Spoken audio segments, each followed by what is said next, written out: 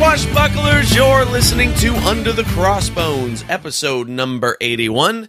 My name is Phil Johnson, and I am your host for the show. Thank you once again for tuning in. Thank you for telling your friends. We're going to talk about that in a second. First, fun fact about the number 81 for episode number 81. The number 81, how many times can I say the number 81? The number 81 is the symbolic number of the Hells Angels Motorcycle Club, because H and A are the 8th and 1st numbers of the alphabet, respectively.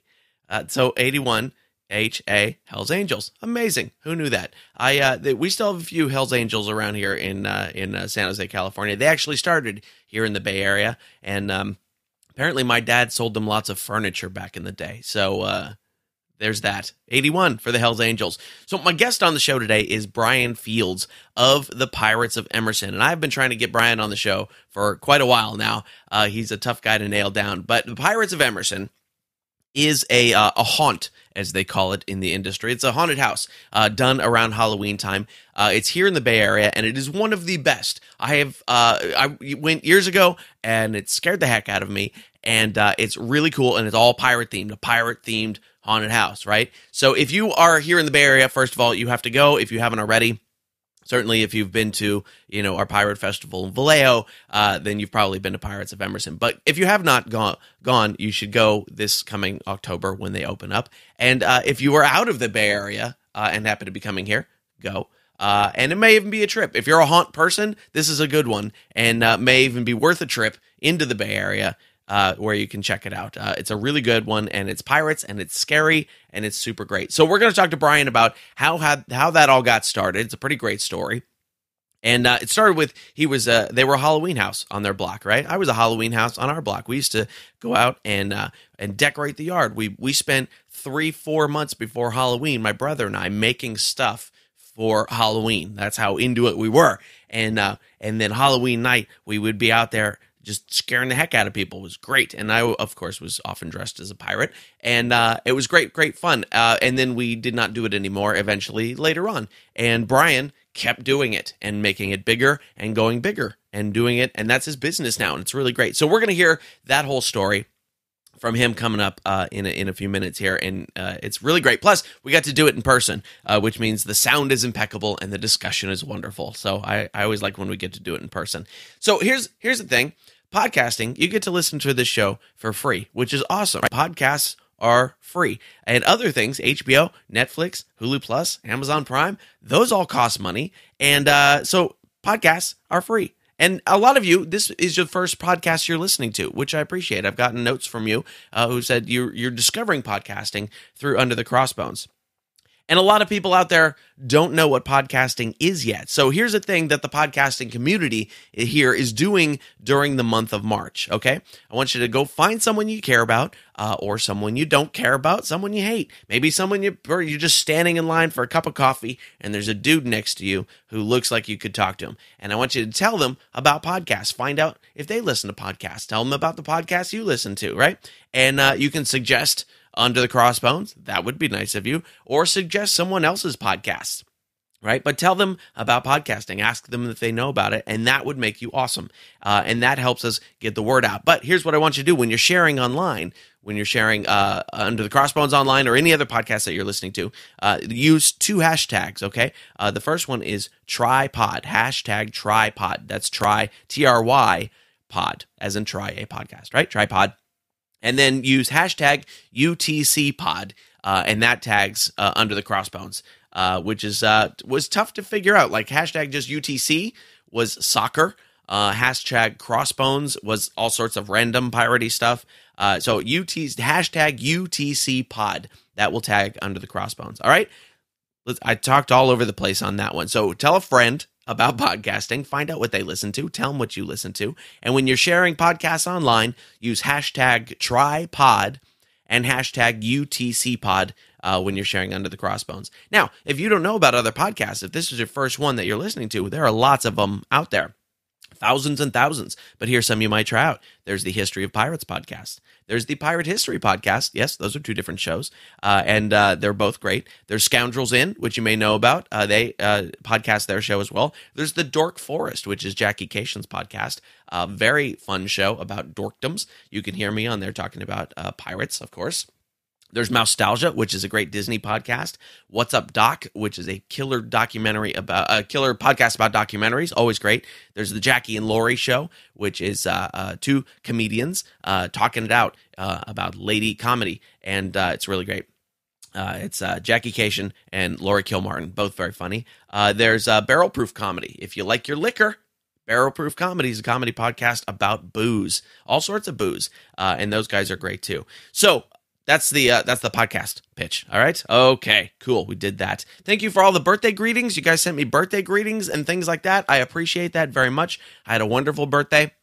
I spent it in my recording studio recording, and I will let you hear what I was recording very soon, but I will tell you that it is an arrangement of a cover song that I dreamt.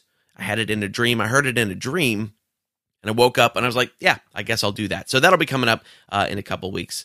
When I finish that, I got a pirate hat for my birthday. I didn't own a pirate hat before. Now I own a pirate hat that I will wear to the festivals, and it's a nice one. I'll put a picture of it on the show notes. Show notes for this show, by the way, underthecrossbones.com/081, of course, and you can see my new pirate hat. Congratulations to Donna Lovejoy. Donna won the treasure box from the treasure chest my mouth not working. The treasure chest prize pack from Parada Clothing. Man, there's a lot of P's in there that are probably popping all over the recording of this, but that's cool. So Donna Lovejoy won won the prize pack. Congratulations to her. I'll try and do more contests. You guys were into it this time, so that's cool. Let's see. My new single is out. It's called I Wanna Rock Socially Responsibly, and it's really great. It's really fun. It's all over the place. iTunes, it's on Spotify, it's on any of the streaming, downloady, anywhere you want to get it, it's there. So just look up Phil Johnson and Roadside Attraction, or put I Wanna Rock Socially Responsibly in there, and you will be able to get it. And of course, I'll put it in the show notes too. I also put out a lyric video for it, which is super fun. Where you can catch all the lyrics, but there's tons of visual jokes that I throw in there as well. So I'll put that in the show notes under thecrossbones.com/081. So I'm preparing to go to London. London is coming up quickly. We're actually leaving as you're listening to this. We're leaving on the 7th with a 6 o'clock flight. We will arrive there at 8 o'clock. So it's going to be enjoyable. We're going to do lots of history, museum-y things. We're going to do all the touristy stuff because we've never been to London before. So it's going to be great. I am doing a show while I'm there, though. You can catch me if you're in London. Thursday, March 16th, I will be at Monkey Business at the Camden Eye in London. That's going to be lots of fun. And then when I get back, lots of shows then. Tuesday, the 21st of March, O'Malley's in Mountain View, California for a quickie set. Wednesday, March the 22nd, headlining at the 6th Street Playhouse in Santa Rosa, California. Thursday, March the 23rd, headlining at the Office in Ukiah, California. Friday, March the 24th, headlining at Spice Monkey in Oakland, California. And Sunday, March the 26th, headlining at the Crow's Nest in Santa Cruz, California. Yeah. Oh, speaking of Santa Cruz, I went and saw Lyrics Born, one of my favorite rappers, on Friday night as part of my birthday gift to myself. So fun. If you've not listened to Lyrics Born before, even if you don't like hip-hop, listen to Lyrics Born. I think you'll dig it. It's funky, man. Super funky. Great stuff. More shows. Next month in April, I'll be in Iowa. I'll be in Wisconsin. I'll be in Minnesota. I've got a few California dates, so lots of traveling coming up in April. If you want to find out all those tour dates, go to underthecrossbones.com, click on the tour dates button, and it'll show you where I'm going to be.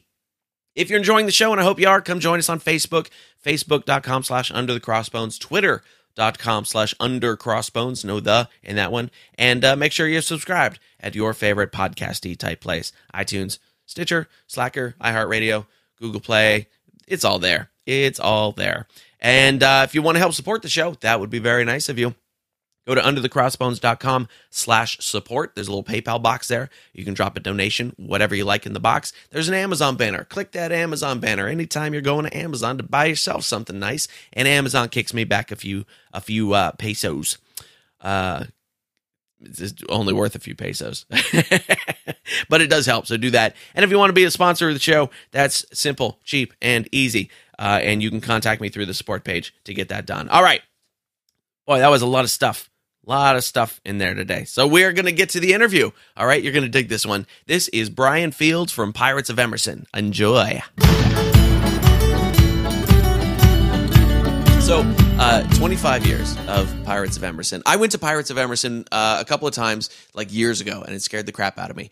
Was it in the fairgrounds or was it down in Fremont? It was in Fremont. That's how long ago it was. That's a few years back. We've grown up since then. Yes, I know. And I'm at the point now where I don't generally pay to be scared that much. So, but I think I'm going to have to come and see it this year again. Well, I think what makes us a little bit unique other than other haunted houses is that you don't have to come down there and just be scared. We have movies and games and mazes and things that are kind of entertaining for the entire family. So that makes it good, you know. That's cool. So, before we get too deep into it, so Pirates of Emerson is a haunt, as it's called in the industry these days. Correct, right? correct. So, and we actually call ourselves a haunted themed park with a D on the end, not theme, but themed. We're themed pirates, you know. So yeah. Okay, cool. So what does it consist of now? I know it's huge now. Right now we're at the Alameda County Fairgrounds. We take up about 6 acres. There's 5 different haunted houses. Again, like I said, it's mazes, games, and movies, and stage entertainment, all kinds of stuff going on. You can come out there and actually spend the whole evening with your family or your friends or whatever and enjoy the whole, you know, that's what makes it different than the other haunts. You just don't go to the mall and go in the haunted house and come out in the mall again. You come out and you're in the atmosphere still, you know. Every trip to the mall is scary. Yeah, it is. So, how long have you been involved with it? The whole 25 years? Or? Yeah, absolutely. We started it as a party kind of in the backyard with some friends, scaring the neighborhood kids. It was a keg and some friends, and we had people just going down the side part of the house. They didn't go in the backyard or anything, just a side yard. And it was a good turnout. So we kept it going. You know, the theme got so, we had that pirate theme going and we had some pirate stuff from the year before. So we just kept that going for the next year. Okay. And then kind of went, and then the next year and the hunt got bigger and bigger. We actually had people start going into the backyard and going over swimming pool with a bridge and people jumping out of the swimming pool and things like that. It turned into being something really crazy. Actually, we were on Emerson Street. That's where the Pirates of Emerson. I was going to ask you. Yeah, okay. Started just because we were from Emerson, and we were the very last house in the end of the court. So that if you were to come on we're only open Halloween weekends. Okay. You come down, you trick or treat down one side. You go to the haunted house, you trick or treat out the other. So the whole neighborhood was into it. Actually, people had to disclose that when they were selling their home, is that we had the haunted house next door. Yeah, how funny. It turned into something huge. So we started collecting food. We didn't ever charge any admission, but we did start charging canned food admission and donating it all to the Tri-City Homeless Shelter. Like 15 tons of food over the 7 years that we were in our yard. It's pretty big. Yeah. That's crazy. So at what point because I decorated the crap out of my house when I was a kid for Halloween. That was a big thing for us. And we stand out there and scare people. Very much like what you were doing. At what point did you decide, okay, this could be something bigger. Let's go find another place to do it. Well, let me side note that. Sure. I too went back and like everybody growing up is a little bit different. I think that years ago, trick or treating was a lot different. There was just like hundreds of kids out on the street, and everybody had to go for the coolest costumes. It's not kind of the same atmosphere anymore. Really isn't. But back then, I remember this lady. I went up on her porch, and she had this cauldron stirring this brew, and it was a witch, and you had to reach in and grab the candy, and I was scared to death of this lady. I mean, I'm talking about this shit 40 years later. Here I am talking about her, right? And I swear, even after Halloween was over, I wouldn't walk by that lady's house, man. She was freaking me out. Really? That's funny. So I never even went back by there. And now, what was your question? So at what point did you say, okay, let's take it out of the backyard and let's put it somewhere else, and I don't know if you were planning on it being a business or you're just planning on taking it bigger? We were kind of forced into that by the city. We were shut down by the city of Fremont. Came by. We had some people come by and say that it's too big. We had literally 3,000 people in 2 nights in our yard, so that's a big party. And the city came by and said, you guys can't do this anymore. We were actually running extension cords over the fences from the neighbors' houses because we were. Oh my gosh! One guy's job was to sit by the breaker box and just pop the breakers back because they were just popping them right and left. So the city took notice of that actually, and then we shut us down. So we either had to quit doing it or do it commercial or professional, or however you want to say it, So that kind of drew the line for us, and we kind of went out and started looking around and realized that buildings were undoable in the Bay Area for us, especially if you're only open a couple weekends in a year, it's not. So we decided to look for some place to put up a tent, right? And then that's where we ended up. That space that you probably went to in Fremont on Warm Springs and Grimmer. Yep. Grimmer, perfect place for it. Well, it's a lot. It's a lot harder to tell people though that I'm on the corner of Warm Springs and Grimmer behind the old NUMMI plant where they fly remote control airplanes. It's easier to say I'm at the Alameda County Fairgrounds. Yeah, certainly.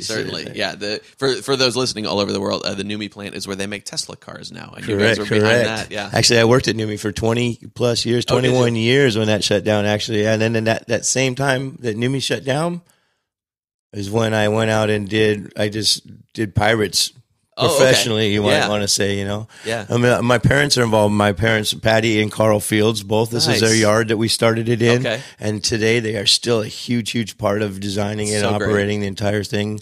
So what was it about pirates at the beginning? Why did you do pirates? Was it just the stuff you happen to have laying around? What? I'm going to say, honestly, we started out as haunters. We were haunters, and then with the pirate flair, and then we just kind of roll with that, and everybody loves Pirates of the Caribbean, and that movie kind of was just starting to come out. Actually, we were rolling a couple of years into it when that movie came out. Sure, yeah. And we were invited to go out to a lot of theaters and pass our brochures and things. So it actually, and I know that they probably don't let you go as a dressed character anymore into those movie theaters, right? But at the time it was good, and we passed out lots, and then we blew up that year. So thank you, Johnny Depp. There you go. Yeah, there's a lot of people involved with this show that thank you, Johnny Depp. You bet. I mean, as crazy as we look, we're these crazy zombie pirates with these outfits and makeup and green crazy eyes and all this, but everybody walks up and says, Johnny Depp. I just do not get it, when you look nothing alike. I said, you'll find no Mickey Mouse ears on me, lovey, right, nice. So, I mean, because when I first heard about it, because I heard about it real early on, and I was like, oh, haunted house.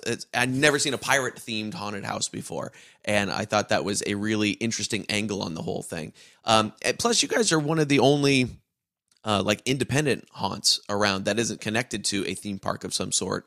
Or something like that, because I don't see them a lot around here. You guys are the big one. There's a couple of them around the Bay Area, but they're huge on the East Coast. The East Coast has lots of haunted houses. Yeah, okay. You go back there. I can't explain it, but they stand out in the snow and the rain to go to their haunted houses over there. I mean, it rains here and people don't want to get out of their cars. Right. Yeah. So I don't. Yeah. So I was saying, you guys are the big haunt around here. There's not too many of them that aren't, because I mean, especially like the theme parks will do stuff. Great America does stuff. Knott's does stuff. Disney does stuff. Sort of.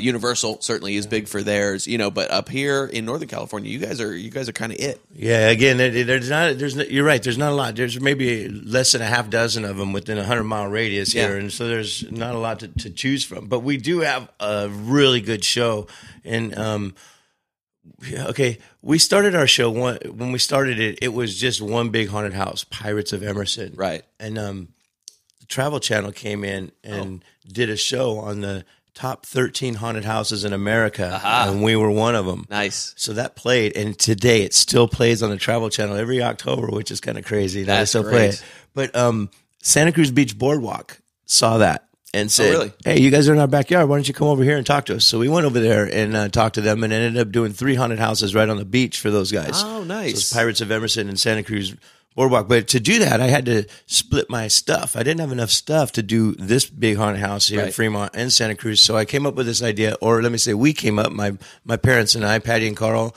and we came up with this idea to split up the haunts into sections, and we kind of leased out the area. So we already had the spot. I had the insurance. I've got the tent up. I got everything. And then I just split it up into 1,200 square foot sections. And I had home haunters one from San Jose, another guy from Milpitas area here actually came up and helped us out. And they were able to open up a commercial haunt, per se, a yard haunter able to go into commercial without all of the hubbub and bureaucracy that goes along with it. Oh, nice. Yeah, I imagine it's got to be a giant hassle to put something like that together. It was at the time, and now that we're in it and we know what to do, now it's a lot easier. But it's still, you go through all that you would do for any other business. It's you're paying your taxes and you're getting permits and you're getting inspections from the city and fire departments, and so it's It's turned into a huge deal. Yeah. Oh, I'm sure. Yeah. So, I mean, when you're in season, when you're in October and you're in season, how many people are involved with the thing?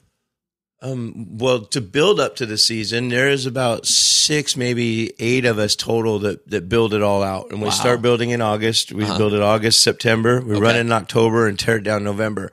And so there's about 6 or 8 of us that build it. And then there's 60 to 70 people that help run it. That's costume characters and things. And then we have probably about 4 people that help tear it down. You know, everybody's tired at that time. That is an amazingly small crew for the size of that project. Absolutely, it is. And I think that people don't understand that when they come in either. I think that people think of it as backed by a Great America or a Marine World type atmosphere, because we are in the fairgrounds and we are a big, I mean, it's 16 50-foot semi-trailers full of stuff now. Yeah. 16 trailers. Takes us a week just to unload it all. You know, it's like, it's crazy. That's amazing. That's got to be a ton of work. So did you have any sort of background in, because I mean, the special effects and things that you guys do are great. The makeup is fantastic. The costumes are fantastic. Who on the team or you had some sort of background in that, or was it just trial and error all the way? Well, you know what? I'm gonna give all that credit to my mom. You know, my mom started from when I was a little kid. My mom always made our costumes. She made little haunted houses in the basement, and the neighborhood kids would all come through, and we'd go and crawl on the ground and you know, and touch the eyeballs and the spaghetti brains and all. You know, and that was always my mom that had that creative to her. I think that, you know, at the beginning, my dad wasn't even like a huge fan of it. You know, I was like, I got to make this mess in the yard again, you know, but that soon went away. My dad really got on board with it, and he's a big part of it too. But I'm going to give the credit to my mom for that, you know, and then we kind of just took it what she had, you know, and grabbed a whole little pieces here and there. So I'm real creative in my own way, and my dad's creative in his own way, and you know, but it all comes back to my mom. She did it. She's the one that started all that, and then.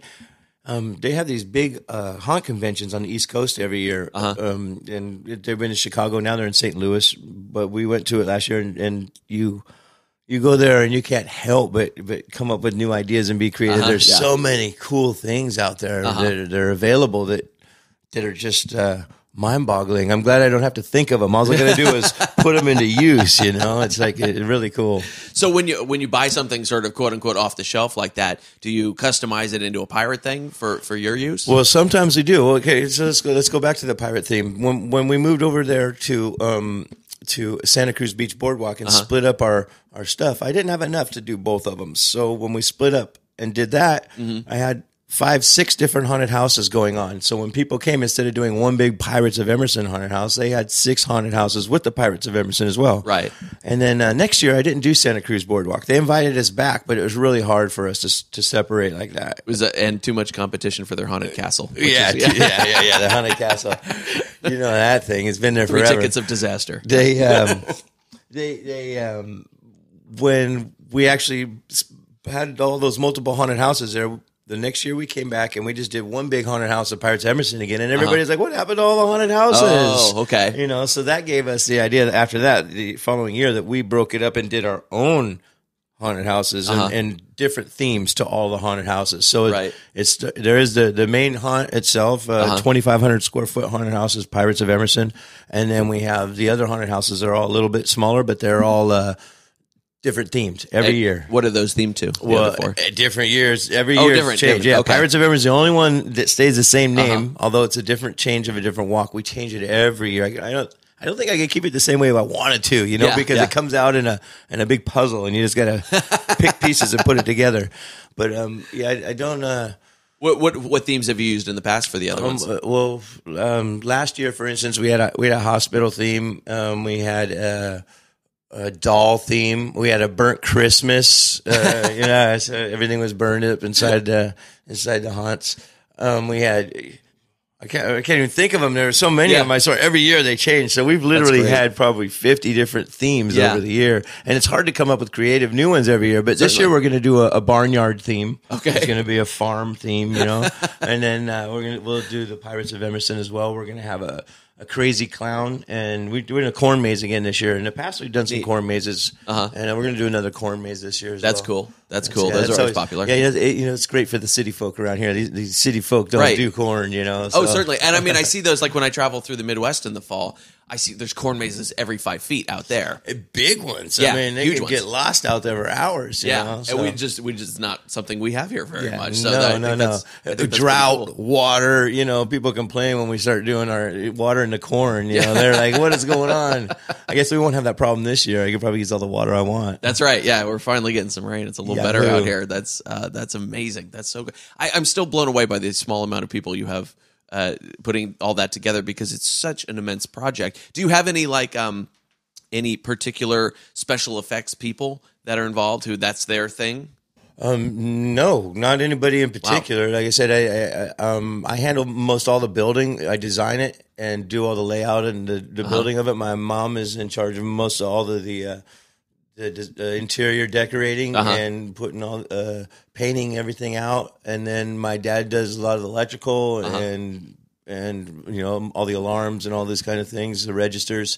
So we all have our thing, and each one of us has somebody that helps us do our thing. Okay, then that's why it takes us so long. It takes us 8 weeks, 7-8 weeks to build it out. Sure, yeah. I know a lot of other haunted houses don't have that time to do it. I mean, if we had more people, we could do it in less time, obviously. But we have the time to do it, so we like to do it right.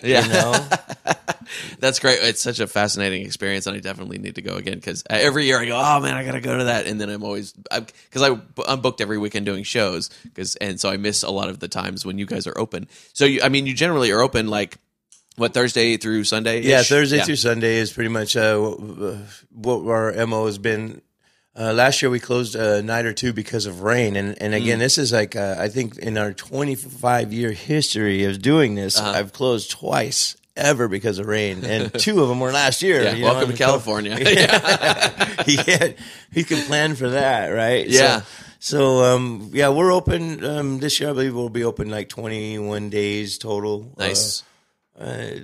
Start out a little bit earlier and work out some of the bugs, you might say. Sure. And then by the end of the show, you were doing a great show. We are the best in the Bay Area that I've seen, and I've actually gone out to some other haunts, and they don't even compare to what we're doing right now. So I'm excited about that. I think that our uniqueness, having that pirate themes, helps us a lot to go out and promote too, because we have some really good pirates that go out. If you get a chance, you can go online and see our characters. But we have a good group. Actually, last year we went down to we try to go to Comic-Con every year, but it's so hard to get those tickets for that, So we went to WonderCon last year. We've gone a couple years, and you're down in LA and down in that area, and there's just tens of thousands of people in costume, literally, right? Yeah.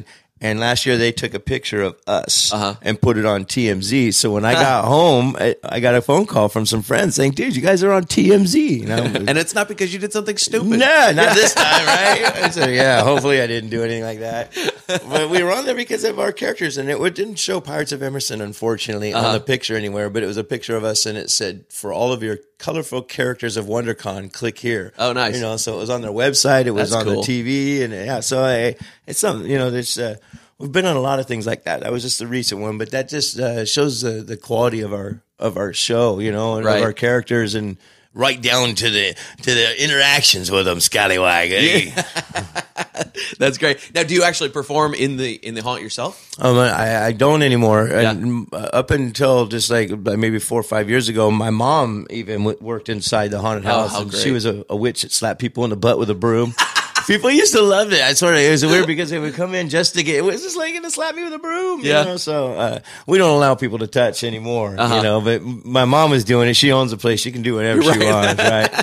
Yeah. So now it's gotten so big. Like I said, there's on a busy night, we'll have 2,500, 3,000 people through the door, and there's a lot going on. They got to run around and fix things and help people and do it. So it's really hard for me to be in costume as well as security so I mean, with that many people and working with the public is always an adventure anyway, but when you're spiking their adrenaline for money, there's got to be some strange things that happen. What kind of things do you run into with the public that you probably wouldn't see at Walmart, or you might? Yeah, you might. I've seen those Walmart pictures. There's a lot of things going on there. Well, I don't know. We have weird things that happen every year. One terrible thing that happens every year is somebody always brings a stink bomb through. You know, that just sucks. Yeah, no. You know, they bust a stink bomb in there and it just ruins it for a minute.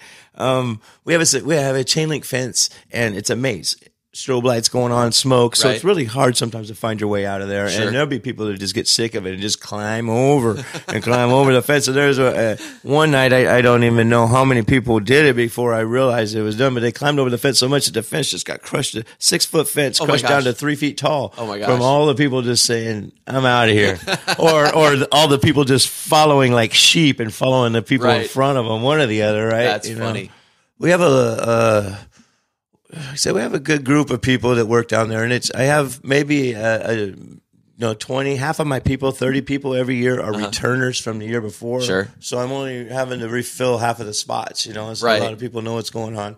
And I think that goes a lot to say a lot about our show too, that people come back to do it again. Of course, and again, and means it's a good time. You bet. I always tell them the first time you make somebody cry, you're going to feel so good about yourself. Yes. Yes. Even like I said, as a kid, we used to do that. We were the Halloween house on my block. And so we would do that, and we would do that. We'd sit real still until somebody went, "Ooh, this dummy looks real," because we'd have dummies set up, and they'd always go, "Oh, this dummy looks really real." I was always dressed as a pirate, of course. And then you turn around and they just go running down the street, and it's the greatest feeling. You still love it, right? Well, you got to come down and work for us, man. So, if somebody did want to get involved with it, what's the process for doing that? You can go and sign up on our website, piratesofemerson.com, and you can check out all the information on our Facebook as well. But you sign up on our website, and then first couple weekends of August we have a little get together, a sign up time. Everybody comes in, and then we have another sign up in September, and then we have a meeting, kind of show everybody how to be scary and do their thing. Right. And then and then you just come on in from there. It's about 3 hours a night, 3-4 nights a week. It's obviously a lot of fun. It's a very unique opportunity to meet a lot of unique, like-minded people, right? You get a lot of people. We've multiple people. I think there's at least four people that have met there and have gotten married. Oh, really? Yeah, great. got married. Not married at our haunt, but met each other at our haunt. How neat. So. How neat. Are you looking for people with some sort of specialized skill, or is it something that's always always a bonus, right? Yeah. You got somebody who can come in and do something crazy. You have some girl that can bend over backwards and look like she's got Satan in her, that's a good thing. That's a good thing. Can you do the exorcist walk? We want you. We want it. You're in. There's we actually pretty much can find jobs for everybody. The only thing is you got to be there. You got to show up. Right, sure. And we pay everybody. You make money down there. You make some good money just scaring people. In the old days, it used to be volunteers. We used to have volunteer groups come in, and we would donate money to their nonprofit organizations. And that was so difficult. Every night you'd have a different group, different people, new costumes, new makeups, and just like, it's tough. So we've noble but difficult. We've actually grown up a little bit. So, and once we were able to make some money, we were able to start paying people, and that helped us a lot. That's really great. That's very cool. I'm picturing the workshop in how to scare people, like something out of Monsters Inc., the movie. Yeah. Where they're just like, okay, go. Did you say that? But I swear I have a video of me and my crew doing that, showing the new guys how to be scary. And we did that same thing. Everybody, hi, little kid, little big kid, big little kid, Yeah, it worked. It worked. That's hilarious. Yeah. So, I mean, what kind of rules do you have for your performers outside of don't touch people now? Do you have rules for them? Are there other things they're not allowed to do? There's a lot of things. You get a little booklet that comes along with it from everything what you need, we want you to wear down there, no drinking on the job and things like that as well. Obviously that goes without say with anything, because you're dealing a lot with public, they need to be straight minded and be able to handle the situations. Oh yeah. But there's like I said, the biggest thing is showing up on time. That is our biggest deal. Like I said, oftentimes we have people. Everybody's got another job. Everybody's got a real job. Sure, so they're coming from work and coming from here. And it's just like me getting here today. The traffic was freaking crazy, so it was tough. And I can feel that. But the gates are opening at 7:05, and if you don't get here until 7:15 and you don't have your costume and your makeup on and there's already people going through the haunts, it's just tough. We really, really strive to let the first people through the door, we want we want them to have a great show, but we want that last person through the door to have the same show that person in the first did, even though I know my guys are tired. 3-4 hours of scaring people with hard work, man. They go home and they can't talk and they're sore and they all come back and do it the next day. I love them. I love you guys. Thank you.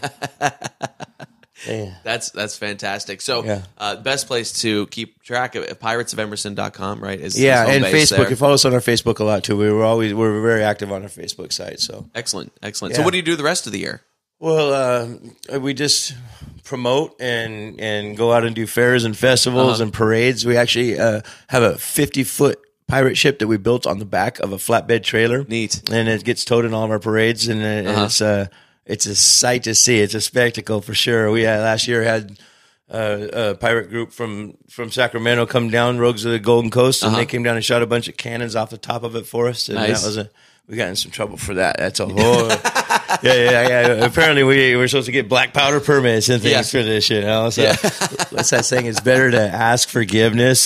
Sure. Yes. So you were in Fremont originally. The Alameda Fairgrounds is actually in Pleasanton, and was it difficult dealing with the city? Because I know here in Milpitas, it's impossible to get anything entertainment based permitted or anything like that. How difficult was it working with those cities to get that going?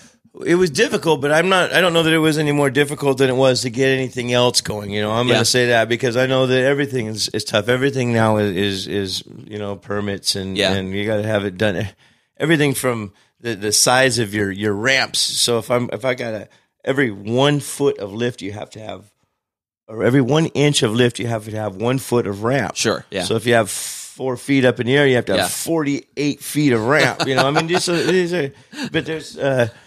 So there's a lot of regulations and rules that you got to follow, but you know what? They're there for a reason, and we don't want anybody to get hurt. Of course, So obviously we abide by everything that they ask us to, and we've even upgraded our fire system multiple times to satisfy our fire department, and they do multiple trips through the haunt through the year. We spray everything with fire retardant, and actually, our dealings with the fire department in the city, we were dealing with the city fire and the city inspectors and things. But being in the Pleasanton Fairgrounds, you're in county, right? It's county property, so we deal with county fire department. Okay, and county, not that they're any different, but but they are a little bit more lenient towards throwing fairs and festivals and things like you said. It's not like just going out and doing it in the streets of Fremont in the parking lot like we were. So they're ready for that kind of stuff, right? The hot tubs and the Good Guys Car Show and the Scottish games, they're there all the times, So they were ready for us, and we were ready for them. We've been dealing with the fire department for a long time up till then. So everything is, whatever you want, sir. Yes, sir. Right. And we get it done. Yeah. It's that's a big fairground. I imagine it's a little easier doing it on a fairgrounds than somewhere else because they're set up for it. And all that kind of stuff. All the parking is there, and I mean even. Our last years in down here in Fremont, we even had to close the parking lot because there was so many cars coming in that I couldn't park them, and a terrible problem to have, right? But it becomes an issue when you have a parking lot full of cars that nobody can park and nobody can move, and everybody's honking and upset, and you're like, and it's Pirates of Emerson, that reflects on us. Sure, yeah. I don't want people to have this shit taste in their mouth and from the parking lot when they haven't even got into the haunt yet, So it all reflects. It's all we start our experience with the Pirates of Emerson right at the door. You are going to buy tickets from costume characters, and you're going to be greeted at the door with costume characters, and you're going to come in and you're going to be walking around through an atmosphere that's like I want to say like a nighttime Renaissance fair. Everything is all lit up with colored lights and smoke, and there's lots of crazy characters walking around and stage entertainment. We have stage entertainment every night out there. Nice. Last year we did $100 giveaways.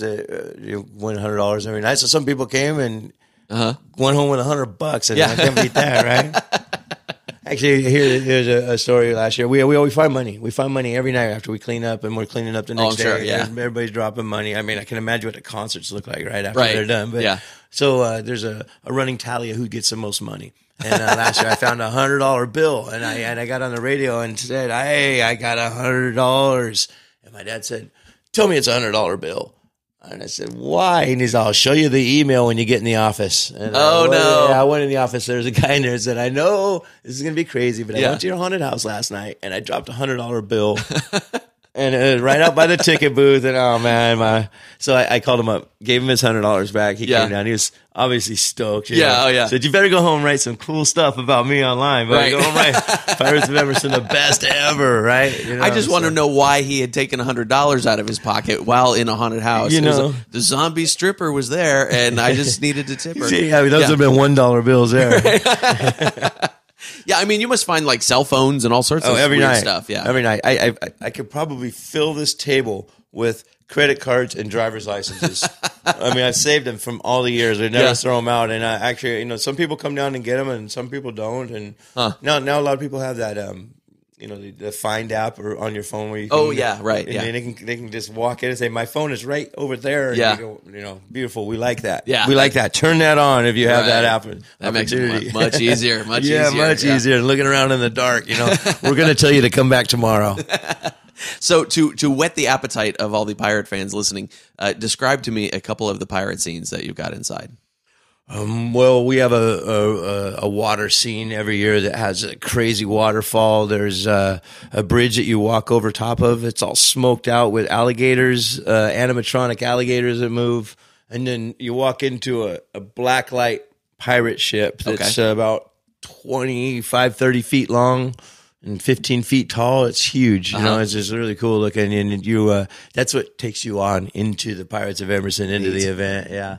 There's a jail scene inside there that's crazy. And we have people that are all being tortured and set up on the walls, you know, and they come down from the ceilings at you and come from your feet. So they come from all different angles that you don't even know. Man, we have a really cool spinning tunnel. It's a vortex tunnel. Oh, nice. That you walk through. And then if you're not familiar with them, people, you know, you walk through them and they got paint on them, black light paint, and it spins and your deck stays still, but the whole thing spins around you. Hard to walk through. Oh, yeah. You know, so those make me nauseous immediately. You know, I actually had to go and actually move the motor from the right side of the tunnel. We moved it over and put it on the left side of the tunnel because so many people were leaning on the right rail, it was bending. So to fix it, we made the tunnel spin the other way, and they leaned on the other rail. You know, that was an easy fix for us.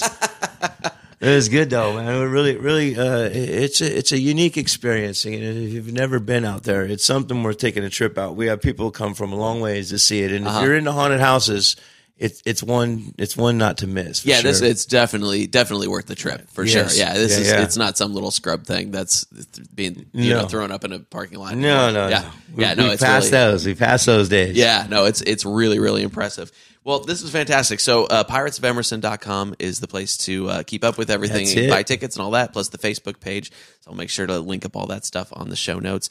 And I think I'm going to go this year too. We'd love to have you. Yeah. Everything is all included this year. One thing, we sold our tickets through Costco last year, which was a real good thing for us. And you're going to be able to get tickets again through Costco. Great. Available. So that's where your best discounts are going to be, is through your Costco's.